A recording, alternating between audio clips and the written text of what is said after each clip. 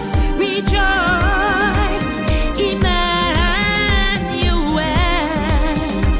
shall come to you, O Israel.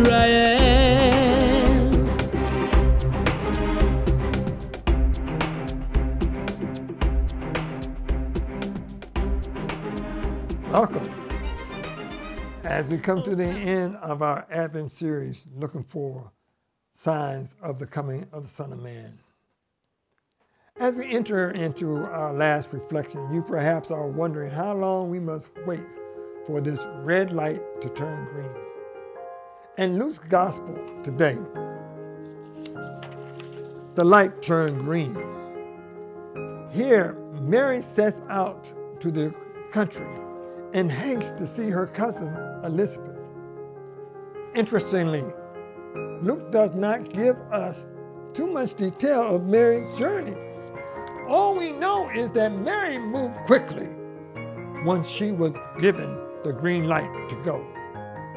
When Mary reached Elizabeth, Jesus' cousin John leaped in his mother's womb. Then, filled with the Holy Spirit, Elizabeth gives words to Mary to affirm that the Lord has spoken to Mary. What about you and I? Has the Lord spoken to us this Advent season?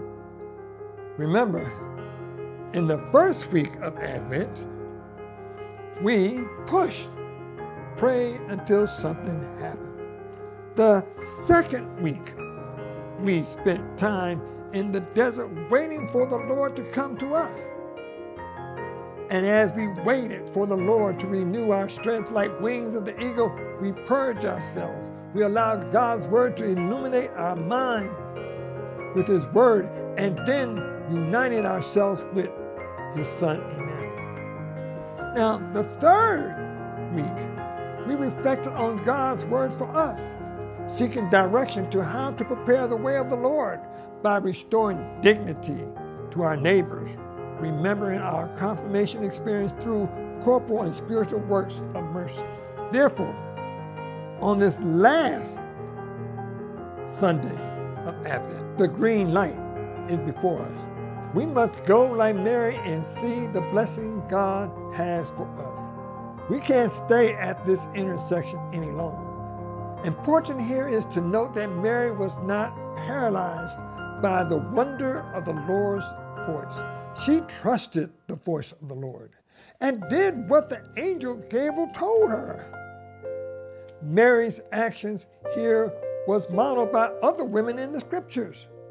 Remember the woman at the well? When she met Jesus, she went back to her own town in haste and said, "Come and see a man who told me everything about me." In the resurrection narrative, the women went back to Galilee and said, "He has risen." These women had a green light. All these women moved quickly. They were all eager to see the blessings of the Lord. The light is green now. You and I must go to the streets and help others to gain hope that a Savior is soon to be born. Invite someone to come and worship the Lord this Christmas. Pray with someone. Make it a holy night by sharing what the Lord has done for you. Make a friend, be a friend, and bring that friend to Christ. Church, you want to know the greatest sign of the Son of Man coming? It's you and I. We are that great sign. We are the ones who proclaim that Jesus Christ is coming. Go tell it on the mountain that there's going to be a holy birth, that Jesus, Emmanuel, the Savior of the world, is here. How do I know? Because Jesus lives in me now. And I must be the sign of the coming of our Lord. O come, Emmanuel. Wonderful, holy Counselor. Thank you for being with us for 4 weeks of praying for the Son of Man to come. Pray with someone.